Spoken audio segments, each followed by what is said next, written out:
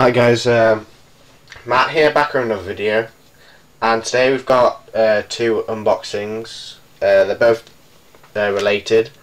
We've got this little one, got this big boy, and this I've just bought from eBay. I purchased it the weekend and it's actually come today, which is Wednesday. So let's get into the box.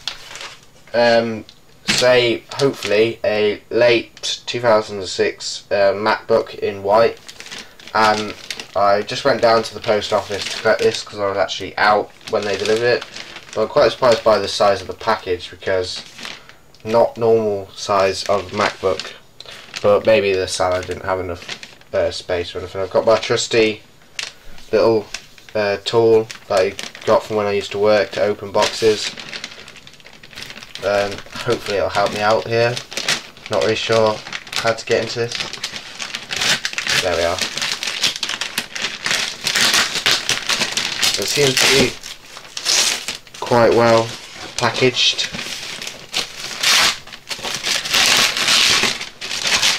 Right, it's in a box. Sent it in a box of beer or something. Corona.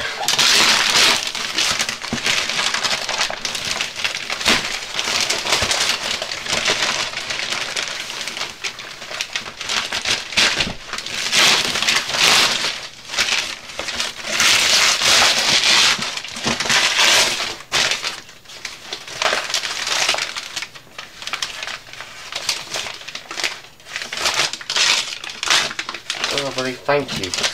He put my address on the back of a thank you card.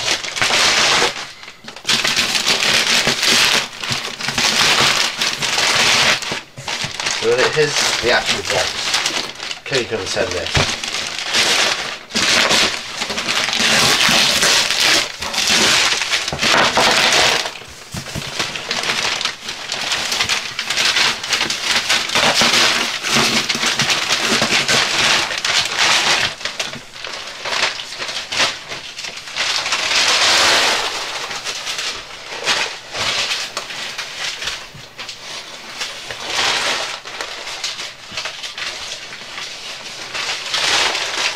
Probably going to cut this part out as it's so noisy and messy. Okay, so here's the box. Corona. To be fair, it's quite saves him the money, so I don't blame him. But I'm getting to the bubble wrap layer now. This is all good. If I can get in. I love the challenge of getting into a box.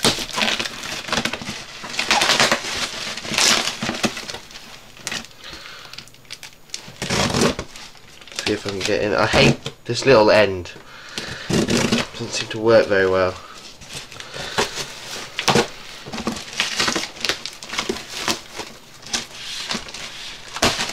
It's packaged well. Lots of bubble wrap. Now we're at the bubble wrap. So if I did drop it, would have been alright. Oh, there it is. I found it. Just take it out nice and gently. I think this is the charger. Just the MacBook and the charger that came with it.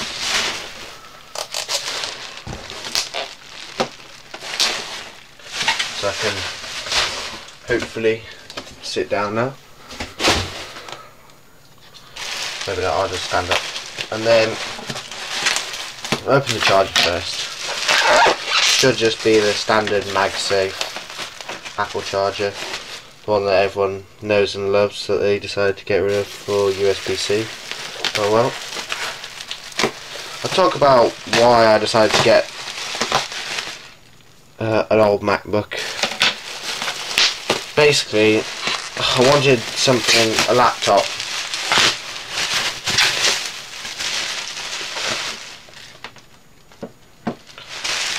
I wanted a laptop that I could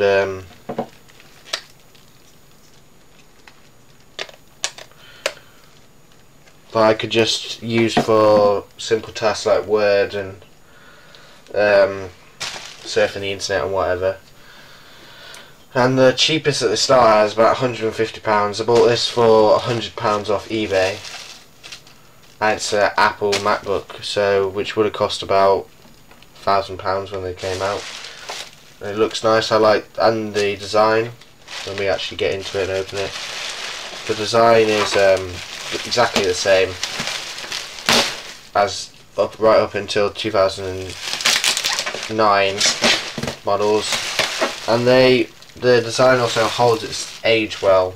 If you look at the old Windows laptops, they don't look very nice, but I think the white MacBooks still look modern and fresh and clean.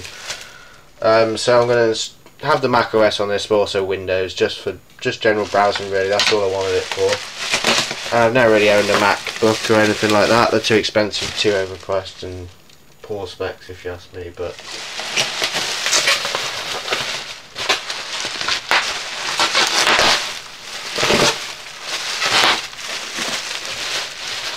I can see it.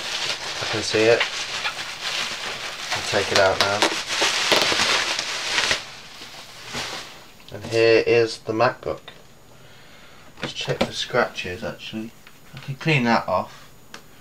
There doesn't seem to be that many scratches on it, even though this is second hand, 10 years old. Oh, the bottom's quite dirty. A little bit of damage on the bottom there. Does it have a charge? How do I check? It's got medium charge, so I can just turn it on and use it. Well, the guy said the disk drive did work, which is surprising for it being so old. Most of them don't work, but on the base of it looks quite good. So I'll just get lower down now. Okay, so now we're lower down, we can take a better look at the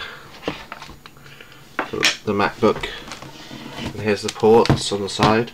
Oh, I don't want that to turn on. Here's the ports on the side. We've got your MagSafe. It's got some paper or something in that. I'll try and clear that out. I'll try and clear this all up properly when on my own, because it is a bit dirty.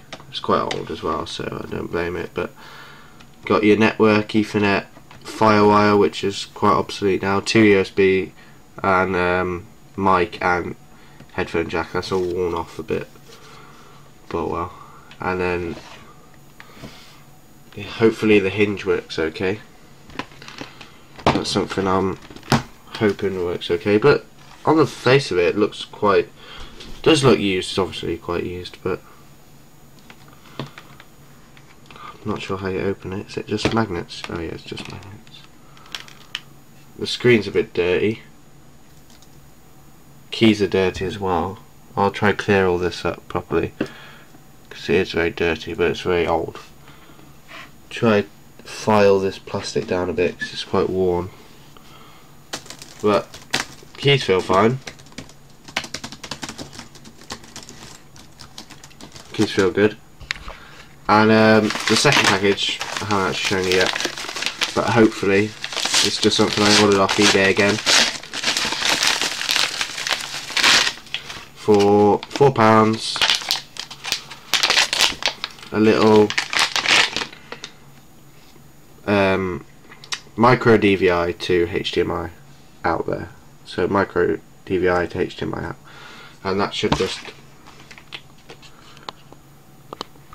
So all this is just a micro DVI to HDMI out. It's very plasticky, doesn't feel good quality, but hopefully just plugs into this socket. Doesn't look like it's ever been used. I had it the wrong way around. Just plugs in and should give me the laptop screen out. Doesn't look like it's ever been used. It's got some dust in, so I don't think it's going in fully. Not sure how far it's meant to go in as well, but that should be fine. Okay, so it's now time to turn the laptop on. So I plugged the charger in because it wouldn't actually turn on without the charger on, so it's probably not got a charge. And it's coming on now. Got the Apple logo. Don't know how well you can see that, but it's quite a dim screen, so I might just turn the brightness up. Trackpad works well. The trackpad's got no sign of wear on it at all. It's really good. I'm really impressed, and I'll try clean it with a magic eraser. Oh, it's coming up with which Wi-Fi do I want. So I've never used macOS before, so this is a bit of a idiot's startup, I guess. Getting lots. So I've logged in, and hopefully, well, I think he's not changed everything. The guy who previously owned this, I don't think he's got rid of all his stuff, because I can see his documents. Maybe not. I'm not sure. Just looking to find it. All my files. Oh, he's got nothing. So the trackpad works well. The screen works nice. Works exactly as I want, I guess. Let's just go on to Safari, see how well it does. This is second hand, it's a bit slow. Learning up the Apple website now. Was a tiny bit slow, not as fast as my computer that's got 8 gig of RAM in, but still pretty fast. So this is the late 2006 model. It has said, let's have a look. It's got said it had 2.5 gig of RAM, which I'm hoping is true. I think we go on some kind of about or something. Preferences. No. Settings. System preferences. General. Not really sure how we get onto the about is what I want. So we can see what our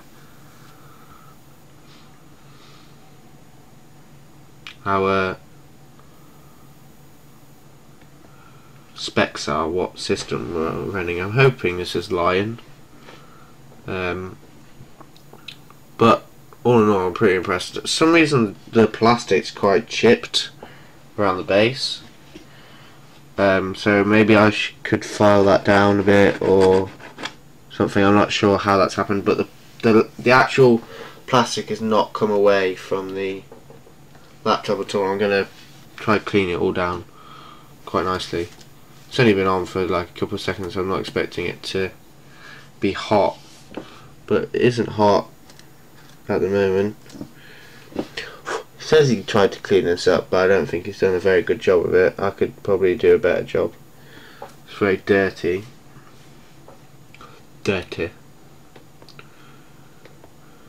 But all in all, the system, let's just try like Facebook and things.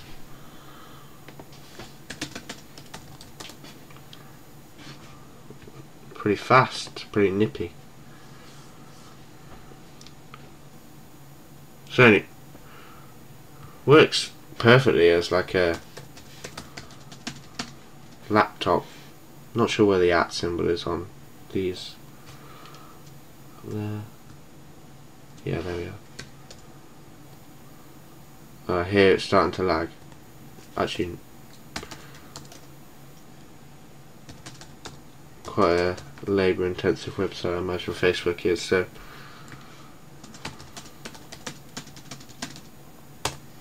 let's try spinning around. It's loading. It is slow. I'm not going to deny it's not as fast as it could be, but how do we get it in full screen? Big? Yep. Nope, that's not working. Oh. Yeah, there we are. Well, that's not quite what I wanted, but works as Facebook all the same. is a little bit slow. Not sure why I'm on Facebook's homepage, but okay. So I'm just updating the MacBook to the latest updates of OS X for this particular one. I think that's 10.75 or something like that.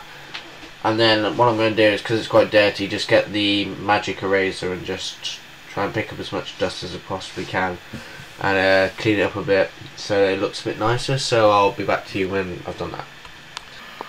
Okay, so as you can see, we're now running the latest update of OS X that this Mac can run. This is the specs of it. You can hear the fan probably as well, so I'm just going to turn it off. It's getting quite hot, so I've just installed that update. Okay, so now I've turned the laptop off. I've just got this magic eraser, which is just you can buy that in local stores, and that really works well when getting dirt off any particularly white surface. I've used it in the past before for shoes and getting the mud off shoes to make them look new. So I'm just going to go over the keyboard like this and just try and pick up the dust. I've got it quite a high surface area to try and get some of this dust off. So I'm just going to do that for a bit. See, dirt's coming off already. And hope to get some of this dust trapped between the keys off as well.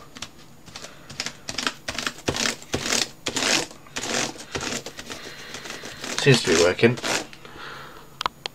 Okay, so now I'm actually ready with this magic eraser to clean the underside, and that's the one that I was looking forward to doing most, because it looks the worst. It looks so dirty on the bottom because it's picked up so much dust over the years. I don't think it's been cleaned properly, but this magic eraser hopefully should do the job. Oh wow, it's coming straight off.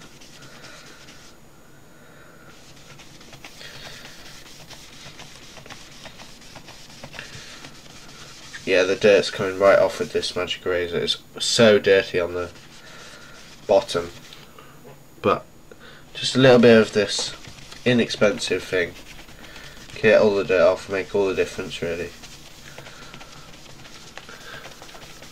So I'll continue to do that and clean it all up, and then I'll show you when it's all cleaned. Okay, so the keyboard is actually really hard to get the dirt off individual keys in the little grooves here. So I've been using the magic eraser. You just go over, this one's quite worn now so I'm not going to do that much, but all you want to do is go over the keys like this with a magic eraser, a little bit of water on it, nothing fancy, and just go over the keys, make it look pretty good again, like basically brand new.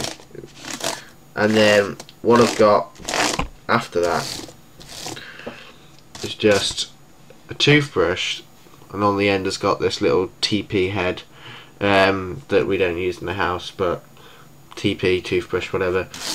And just get the toothbrush and the bits that you can't get off, just get in between the grooves and just toothbrush it away, I guess. And just get all the dirt, just brush it off with the toothbrush. And for the small keys, just use the TP head. Just brush away the dirt. So the best way to clear these keyboards that I've found, and it makes it look really white, really nice and brand new, is to use the toothbrush, TP head in combination with the magic eraser. Okay.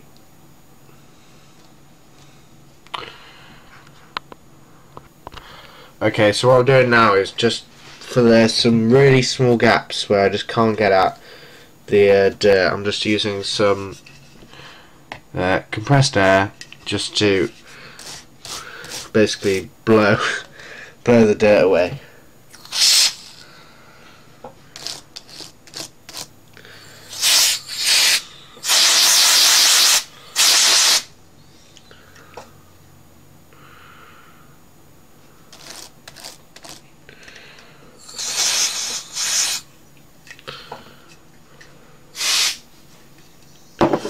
It's very cold. The best technique that I've found is get the toothbrush or the TP and just go along the tracks like this. So that minimises the time you have to take, but also uniformly distributes the brushes, so you're not brushing too hard in one area or too soft in another.